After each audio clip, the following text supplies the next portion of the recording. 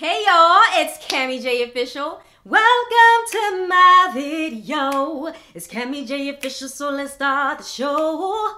To my subscribers, listen, thank you guys so much for subscribing to my channel. To anyone that is new here, welcome. I do natural hair, beauty, and lifestyle videos. And if you happen to like this video, I hope that you would consider giving it a thumbs up and also consider subscribing to my channel. But let's go ahead and get right into the video. All right, y'all, so in today's video, I'm going to be talking to you about everything that I did in order to grow my hair from this to this, where my hair is today right now. My hair is currently at bra strap length, and I'm looking to grow my hair back to the state it was before I ended up breaking all my hair off, which was waist length natural hair. So I just want to give you a word to the wise, just a little warning. This video is not going to contain any gimmicks. It is not going to contain any miracle products, but what it will do is contain information for a practical approach to a natural hair routine that can work for you if you apply the steps. Like y'all know right now, there's 11 different videos telling you that if you go buy this $99 oil that was hard pressed from the Himalayan mountains, it's going to grow your hair exponentially. Like, I think we all know that those gimmicks are out there to try to make as much money as possible, but I'm not a gimmick believer. I do believe in putting in a routine that works, and this routine worked for me. So I'm just here to, basically share that with you and really hope that this video is helpful and provides you the information that you need. So just to give you a little information, what led me to do a second big chop is because I ended up messing up my natural hair, and I will post an iCard up here for the video so that way if you want to watch it you can, about how I ended up having to cut off my waist length natural hair. I had to cut about 10 to 11 inches off because I made just a lot of natural hair mistakes. I cut my natural hair at home. I did the big chop myself. That was a mistake. After I did the big chop at home, like y'all can see, my hair looked terrible. Like I had this ugly, uneven bob. It was a little longer in the front and it was super short in the back, and I was just like, yo, why did I do this? I was so impatient. So after getting my hair professionally cut, y'all, I reevaluated my natural hair routine. I completely simplified my natural hair routine. And y'all, the simplification is what got me to where I am today, to bra strap length hair. So when it came to simplifying my hair routine, I'm going to explain this a little further. Number one, I was washing my natural hair way too often. I was washing my hair at least once a week, and that was a mistake for me because I have low porosity hair and my hair is already very prone to damage and breakage, and me just doing my hair every week was putting a lot of strain and stress on my natural hair. So when I did my reevaluation of my natural hair routine, guys, I decided that I was going to wash my hair once every 2 weeks. Once every 2 weeks, and when it came time for wash day, instead of me just like hopping in the shower and just washing my hair all willy-nilly, I actually began to detangle my hair before washing it. And this step actually led to a lot of improvement in the overall health of my hair, and it became a staple part of my length retention routine. The other thing that I did, again, was taking the time to sit and do my hair. I stopped doing my hair in a rush. I stopped doing my hair while frustrated. And y'all may laugh and you may think like, okay, that's really not a big deal. It is. If you have somewhere to be that day and you are under stress and you are under pressure and you are in a rush, baby girl, honey, don't do your hair that day. Don't try to wash, style, and all of that with your hair that day, because I'm telling you, you're going to end up ripping a lot of your natural hair out. Ask me how I know, because I've been there. I've been there before, in a rush, having something to do, and rushing through wash day is just not the thing that you want to do.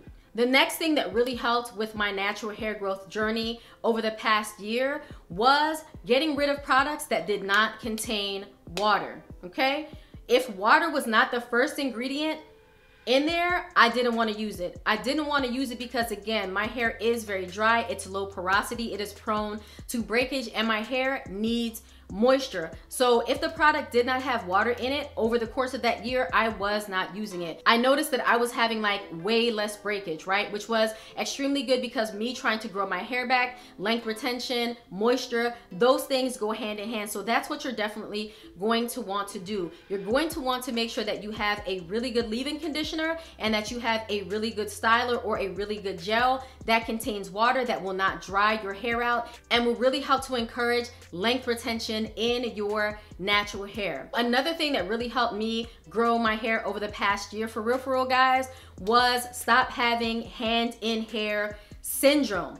Hand in hair syndrome, just doing too much to your hair, always brushing your hair, always combing your hair, always touching your hair, always parting your hair, always doing your hair. Hand in hair syndrome really can destroy your natural hair because the more you manipulate your hair, the more your hair is going to be prone to breakage. So I took the simplified, low manipulation route when it came to my natural hair. Now, the style that really helped me over the past year was very simple. I wore my hair in twist with my own hair for about that entire year. Occasionally, like if I was going out on the weekend or whatever, I would wear my hair out in a twist out, but when I came home, I would just go ahead and put the twist back in and rock my hair like that. Because the name of the game for hair growth and length retention is low manipulation. I know you're probably gonna watch other videos and people are going to try to share the secret as getting some type of expensive oil or some expensive cream for your hair, but that's really not it. Really, for me, the secret was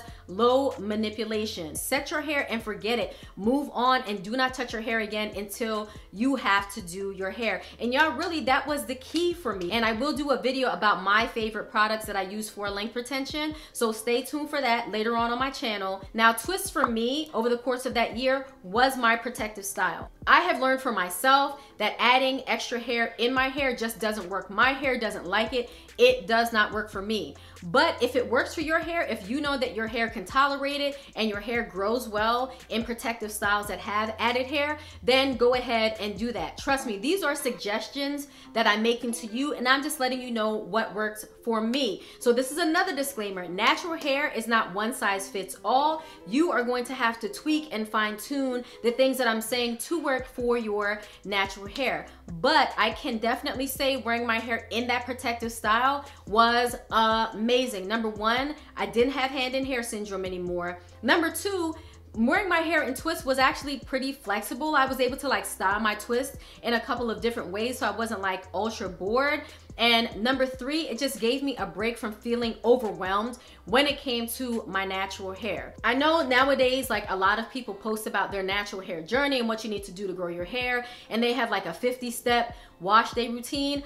I don't believe in that. Like, I honestly am telling you the truth that when I cut out doing a lot of things and just made my routine as simple as possible, stopped touching my hair, it really helped my natural hair to grow. And of course, again, using those products that contain water, getting a great leave-in conditioner, getting a great styler for my natural hair, all those things were what really helped to grow my natural hair. So another thing that I kind of peeped when it came to reestablishing my natural hair routine and growing my hair back from the big chop to bra strap length is I realized that I don't like detangling my hair with brushes. When I was detangling my hair before, y'all, like before the break off incident, I realized that like I would get a lot of breakage by using detangling brushes. So I went back to old school. I went back to using a wide tooth comb, and that works well for me. I noticed that I did not have half as much hair coming out of my head or experiencing half as much breakage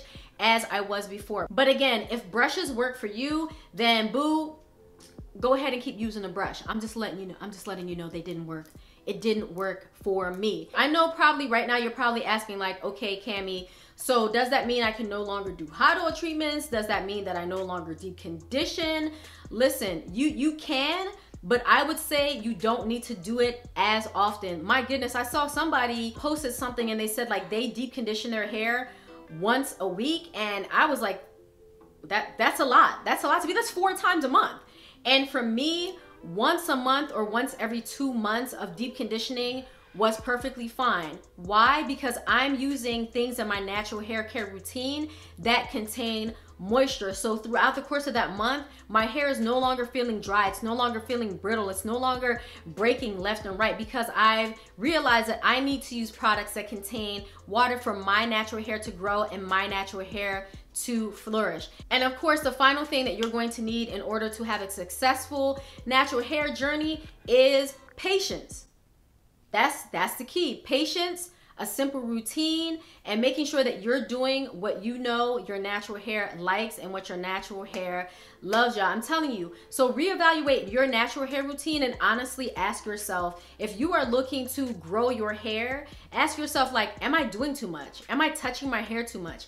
Am I styling my hair too much? Am I experiencing a lot of breakage? All right, guys, I really hope that you enjoyed this video about my practical approach about how I grew my natural hair back from the big chop, the second big chop, to bra strap length hair right now. If you did enjoy the video, I hope that you would consider giving this video a like, and then also consider subscribing to my channel and clicking the notification bell, so that way you know whenever I post new videos. But as always, y'all, thank you so much for joining me. Stay safe, stay blessed, and I will see you in the next video. Bye.